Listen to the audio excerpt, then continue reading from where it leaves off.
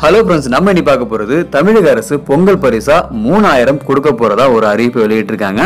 இந்த 3000 யாருக்கெல்லாம் கிடைக்கும், யாருக்கெல்லாம் கிடைக்காது என்ற டீடைல்ஸ் இந்த வீடியோ பார்க்க போறோம். ஸோ வீடியோவை ஸ்கிப் பண்ணாம பாருங்க. வீடியோ பார்க்கறதுக்கு முன்னாடி நீங்க இந்த சேனல் சப்ஸ்கிரைப் பண்ணலாம். கீழே இருக்கிற ரெட் கலர் சப்ஸ்கிரைப் பண்ணி கிளிக் பண்ணிட்டு பக்கத்தில் இருக்கிற பெல் ஐக்கனை கிளிக் பண்ணீங்க. அப்போதான் நாங்க போடுற வீடியோக்கள் உங்களுக்கு நோட்டிபிகேஷன் வந்து சேரும்.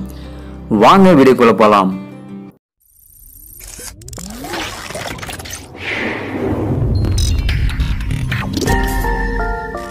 Subscribe to my channel.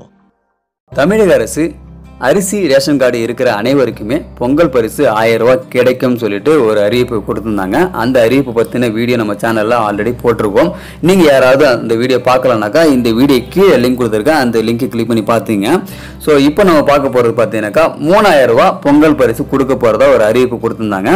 So இந்த 3000 ரூபாய் யாருக்கெல்லாம் கிடைக்கும் பார்த்தீங்கன்னாக்கா அரசு ஊழியர்கள் சி மற்றும் டி பிரிவில் இருக்கிற வேலை செய்கிறவங்களுக்கு கிடைக்கும் சொல்லியிருக்காங்க.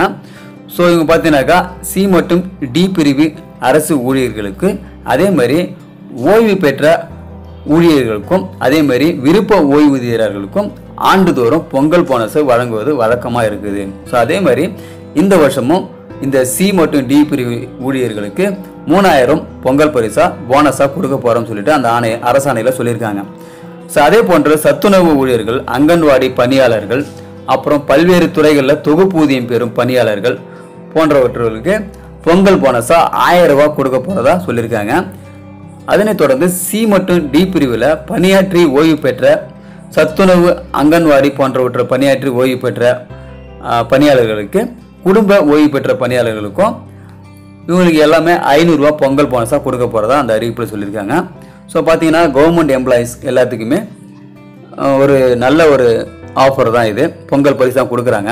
ஸோ பார்த்தீங்கன்னாக்கா 3000ன்றது பொதுமக்களுக்கு அவ்வளோ அமௌண்ட் கிடையாது. அரசு ஊழியர்களுக்கு 3000 கொடுத்துருக்காங்க. ரொம்பவும் சந்தோஷமான ஒரு விஷயம்தான். அதே மாதிரி பொதுமக்களுக்கும் இந்த 3000 கொடுத்துருந்தா ரொம்ப நல்ல ஹாப்பியாக இருக்கும். ஏன்னா ஏழை எளிய மக்கள் நல்ல முறையில் இந்த பொங்கல் திருநாளை கொண்டாடுவாங்கன்னு நான் நினைக்கிறேன். ஸோ நீங்கள் என்ன நினைக்கிறீங்கன்றதை கமெண்ட் பண்ணுங்கள். ஸோ இந்த வீடியோ உங்களுக்கு பிடிச்சிருந்தா லைக் பண்ணுங்கள். கண்டிப்பாக உங்கள் ஃப்ரெண்ட்ஸுக்கு ஷேர் பண்ணுங்கள்.